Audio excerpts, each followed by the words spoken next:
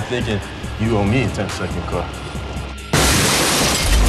Now we're even. I think everybody has their own association with speed. Everyone has their own relationship with the car phenomenon.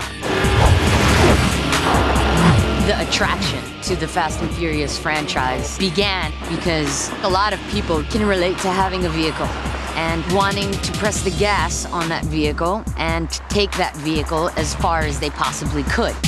It doesn't matter where you're from, what your background is. Speed in cars is universal. In this particular one, we're having more types of cars than we've had in any of the other ones before, and we've really embraced muscle cars, tuner cars, exotics. We have all kinds of vehicles. These are all the imports the city has at impound. Pick your poison. All right, 2206, 3418, and 2765. Okay, so which one do you want? I want them all. At the beginning of this film, one of the first cars you see is the Buick GNX, which Vin Diesel drives. Two of them were equipped with reverse body on the chassis for driving high speed in reverse.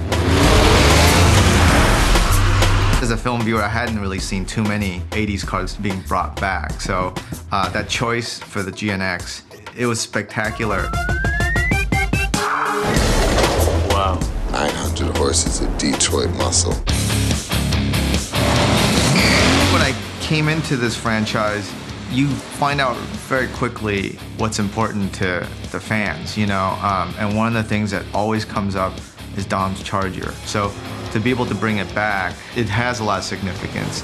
You bring that back because not only is it just an awesome looking car, but there's something more to it. You know, it tells a story. It represents the soul of Dom. It's actually his father's car, the car that killed his dad and almost killed him in the first movie.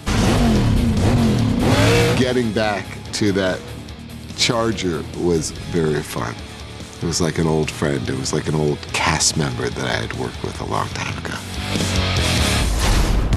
If you remember in Fast and Furious 1, for those of you that stayed through the credits, you see Vin Diesel driving this car down the Baja Peninsula, you know, making his way into Mexico for his escape. This is a 454, 4-speed, 1970 SS, pretty much just your classic muscle car. He starts off with a very original, clean, factory-appearing 7 Chevelle, and basically he disguises the car by primering the vehicle and basically transforms it into a race car. Digging that. Because that's the way he likes it. He's the muscle car guy. Muscle beats import every time. You know what I'm saying? Every time. We'll see Brian in a Skyline, not the same Skyline, but a different Skyline.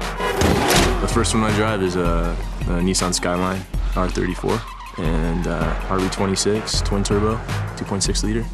So a little bit of a nail biter. It was fun. That's it. How do you know? Because that's something I drive. And then I'm driving the new Subaru WRX STI, which is Subaru's latest and greatest. It's their best STI yet. I like it a lot. I'm just hoping they're gonna give me one. Torino's another great car. We really felt like as soon as you saw it, you got a sense of what Dom has to go against. Your car? It's Phoenix's car. When they told me I was going to be driving a 72 Gran Torino GT, I was like, all right, this is something that you haven't seen in any other Fast and the Furious.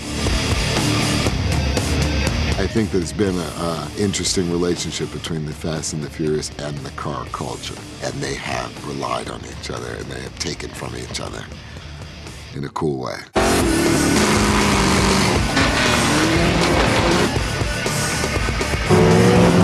The race is on.